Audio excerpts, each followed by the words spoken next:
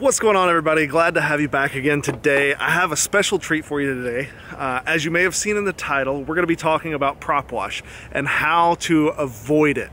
That's right, I said avoid it. We're not going to ever totally get rid of prop wash, and part of that's going to come down to really understanding what's going on with the quad when it starts to oscillate as you descend into your own prop wash. So let's just dive right in and start talking about what's going on and some of the ways that I'm going to show you today how to minimize the effects of prop wash so that you can fly and get good footage without those oscillations. So what's going on when the quad oscillates in the descent is essentially you have a column of air that is coming down below the quad that is disturbed by the thrust generated from your propellers.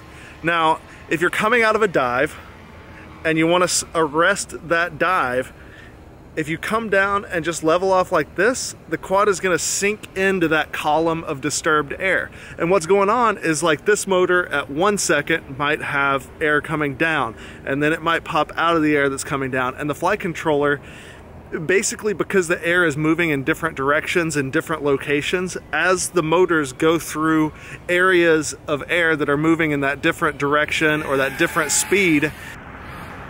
Oh Lord. We got quads ripping around. We got John pulling up, ruining my tutorial. There he is.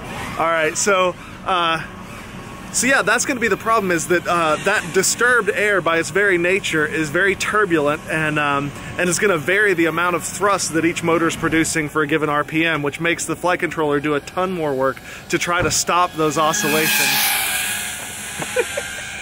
Are you YouTube? Who is this? Are you one of those YouTubers? I want to like throw a quad at this thing. All right, so as I was saying, those oscillations are caused by the varying amounts of thrust that are generated for a given RPM in that disturbed column of air. So the best way to avoid getting prop wash oscillations is to avoid descending into that column of disturbed air. So if you're coming out of a dive, like so, camera's looking down, and you simply level off the quad, you're going to be descending into that column of disturbed air, and you're going to get those oscillations. So what you want to do is, while you're descending, you begin to add thrust. So what this is going to do is it's going to start pulling you forward and generating forward momentum, which then, as you increase the pitch, that column of disturbed air is more and more behind you as you accelerate to a more and more forward flight, because when we're in forward flight, that column is always behind us and isn't a problem.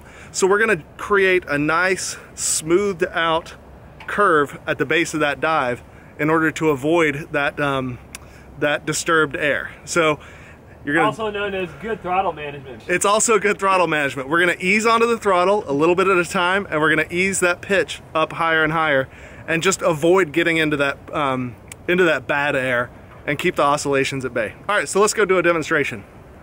Whew! Okay, so now what we're going to do is I'm just going to go fly a pack, and I'm going to demonstrate what it looks like and how I approach it and get into prop wash oscillations, and then I'm going to do a couple of demonstrations of how to avoid that prop wash oscillation. So here we go. So I just had to change out props because I realized I didn't carry any spare of what I was flying. So I'm just going to fly around a little bit and make sure that this is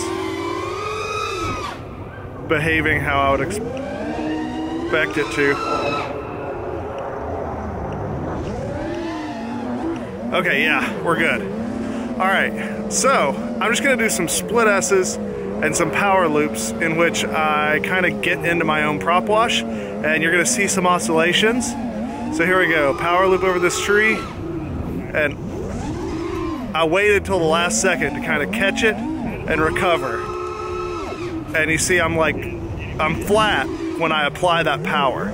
So I want you to listen to when the throttle increases. See that? It looks nasty. I can probably even tune this so there's a little not quite as bad, but really the trick in dealing with prop wash isn't necessarily your tune, it's more so how you fly it. So now what I'm going to do is I'm going to do the exact same maneuver. I'm going to do a power loop over this tree, but I'm going to begin applying a little bit of power during the dive, and then I'm going to continue increasing that power throughout the recovery underneath the tree, so that we have a nice smooth application and we don't descend into our own prop wash.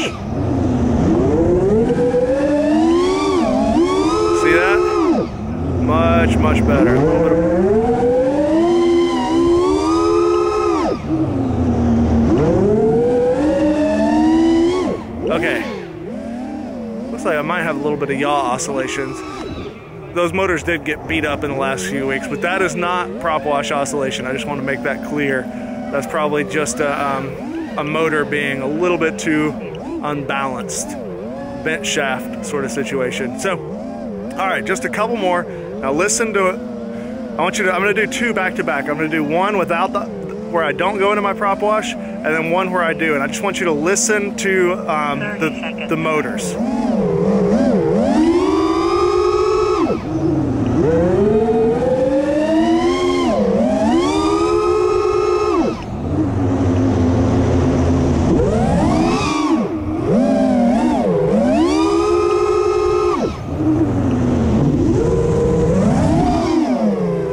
That one I got the oscillations.